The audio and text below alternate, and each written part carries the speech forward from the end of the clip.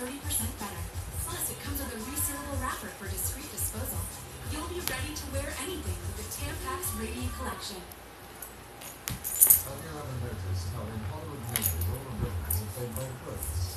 Maybe you just sound right. Thank you, Mary. Can you focus? More precise. With a certain style. And with faith like power. And we all drive Jaguars. Oh, yes. It's good to be back. A great office. Visit your local Jaguar retailer today. Who is this woman, and why would she impersonate a consulate officer? Maybe she's working for Saito.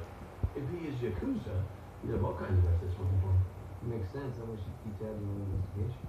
She was doing more than that. She was trying to throw us off track. Do you remember what she said? That she spoke with Jade's parents in Japan? Mm-hmm. Well, Jade didn't have any parents. Turns out she was raised in an orphanage from age 10. Jade was orphaned at age 10? How did that happen? I tried to find out prior to the orphanage. Can't find any record of Jade Yamada. That's even her name. Not a birth certificate, nothing. It's like she didn't exist. Sounds like someone's trying to cover up Jade's history. Yeah, well, we're gonna have to dig out what we're really trying to find.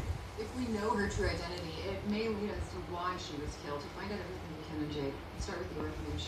Castle and I will talk to Perlmutter, and we'll see if her body can tell us who she really was. I checked the victim for any implants or traceable medical hardware, but I discovered nothing that would aid you in your quest. However, I did find a telling mark on her body. This is a very unusual scar. My guess is she sustained the injury 10 or 12 years ago. Right about the time she was sent to court. In what way is the scar unusual? She took shrapnel based on faint small scars over her back and legs. It was from some kind of explosion, like an IED. We're not saying she was in combat as a 10-year-old girl. Improbable, but this much I know. She was treated by a U.S. military surgeon. And you know that they